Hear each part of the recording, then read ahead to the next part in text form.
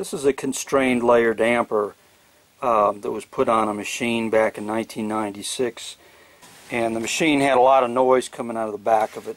This piece of sheet metal here in the back of the machine is 1.5 millimeters thick, and that's part of the machine. And then this is the piece of plywood I added behind it, and then we've had about a 2 millimeter thick layer of RTV in there. That's what you call a constrained layer damper.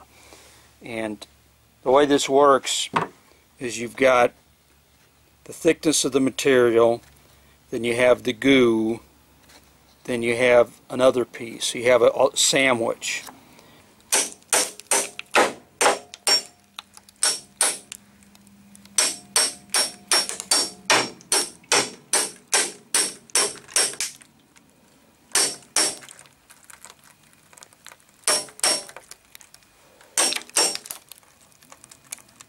There's the constrained layer coming apart.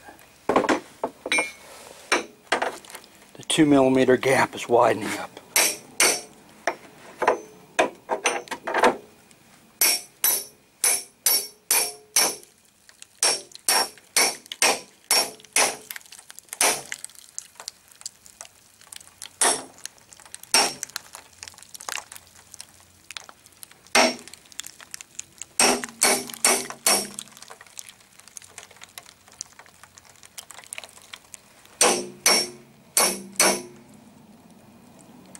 It's really stuck on there. Constrained layer damper. These are the matrix holes that define the gap. So when the constrained layer damper was built back in 1996, we had all these little screws pushing up here and a matrix on the back. Each one of those was put in here to define what the gap is for the goo layer. Constrained layer damper. So we defined this to be about 2 millimeters sticking up, and so this is 1.5. We had a gap here of about 2.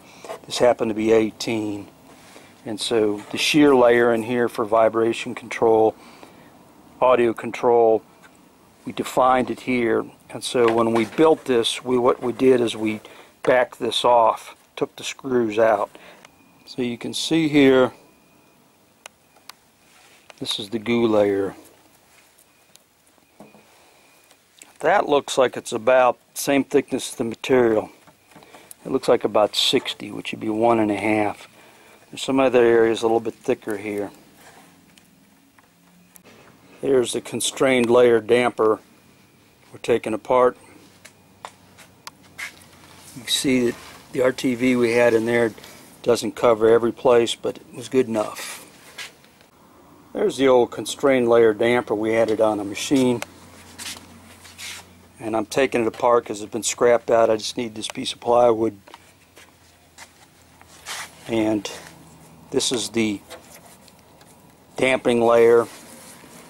This is the original panel. This is the plywood, and this is the goo. Add about a 2 millimeter thick layer of RTV in there. That's what you call a constrained layer damper. And the way this works is you've got the thickness of the material, then you have the goo, then you have another piece. You have a sandwich. And because this is steel, I went ahead and used a thick piece of wood on the side. Now, when I answered this back side of an envelope calculations, it really, if I want to make this as stiff as the wood, it only has to be about 4.6 millimeters thick. And that's just an engineering swag. Steel has a modulus of 30 million in English units. I'm kind of mixing English and metric here, but 30 million is the stiffness of steel. Wood, plywood, that's kind of a hokey number to find out. It's anywhere between 500,000 to 2 million, and I just use 1 million as just to see the envelope calculation. So you got a ratio of, if you have something that has the same thickness, steel is going to be 30 times stiffer than wood, just roughly. And so what I did is I took the 1.5 millimeter thickness here of the steel, and I divided by how thick the piece would have to be on the side to be the same stiffness over X, cubed that, because stiffness goes up as the cube of the cross section, the moment of inertia. Here I took the log, and there's the log of 30, which is a ratio of the stiffness values. So you go through all this, take the analogs, take the log of 30, divide that by 3, take the analog, multiply 1.5. Anyways, 4.66, say 5 millimeters. So this 18 millimeters is just an overkill. And that was just a piece of 3/4 inch plywood or something like that I happened to have laying around years ago when this was put in. But what's amazing on this, to get this apart, this sucker was really, I've got a bunch of wedges and stuff put in here to pry this apart. It's really stuck in there. Now you may wonder, how does RTV work for constrained layer dampening? You want something that's got a loss to it, but this actually worked really well to cut down the vibration. This is a constrained layer damper I'm taking apart. The machine has been scrapped out, but the machine has a piece of sheet metal on the back and had a lot of vibration from it, plus the noise going through it. So what we did back in 1996 is I added a piece of plywood in the back separated by a bunch of goo, which is actually RTV.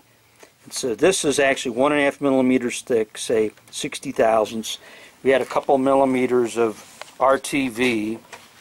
We had some screws we had on top to space this off when we screwed this together, and then we pulled that out when it was dried. So it didn't have any screws in this when it was put together finally, but those were just an aid to assemble this.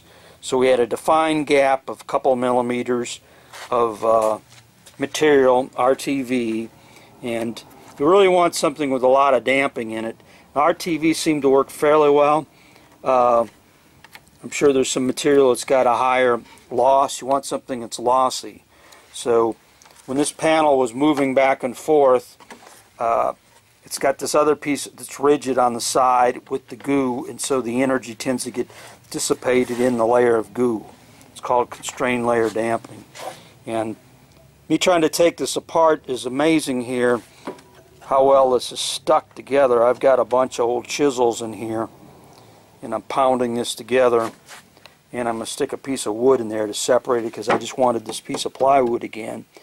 And people also use this on speaker design, where you've got a piece of wood, some goo, another piece of wood, and you get a lot of dampening and makes a good speaker. But this machine's being scrapped out, that's why it's being taken apart. Over here, there's the thickness of the steel, 1.5 millimeters. And then you let the layer of goo, that's the RTV. And here's the thickness of the plywood. This is actually didn't have to be this thick. We happened to have some scrap from another project years ago. If I want to make this piece of wood be the same stiffness as the steel, I went through and just did a back sheet of envelope calculations, about 4.66 millimeters here. That's how thick it had to be, so that the wood was about the same stiffness as the steel. And the steel, this is metric units. In English units, has a stiffness of 30 million, 3 times 10 to the 6th. Wood has roughly 500,000 to 2 million the E value. Take this with a grain of salt because we've got plywood. It's very difficult to find that. Normally it's for regular wood that's not in layers. But I just used a intermediate number of 1 here. We got a ratio here of wood being roughly only 1/30 the stiffness of steel. So I went through and took 1.5 and solved for X, which is the thickness of the wood would have to be. You cube that, you want it to be 30. So you solve here with logs, you get 4.66, say a little under 5 millimeters. 6 millimeters is a quarter, so this is probably close to 3/16 of an inch. And there's the goo layer. Ideally, you want something when it shears back and forth, you've got a lot of loss. And this is actually still, after being in there for how many years? 24 years. This has got still a lot of gooiness, in the sense that you move this back and forth, you'll have a loss. So you want something that, when this is worked, it's actually going to heat up. So they must make special elastomeric materials that are better for that.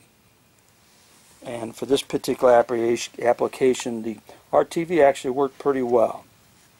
And taking this apart, this is amazing how well this sucker's stuck together.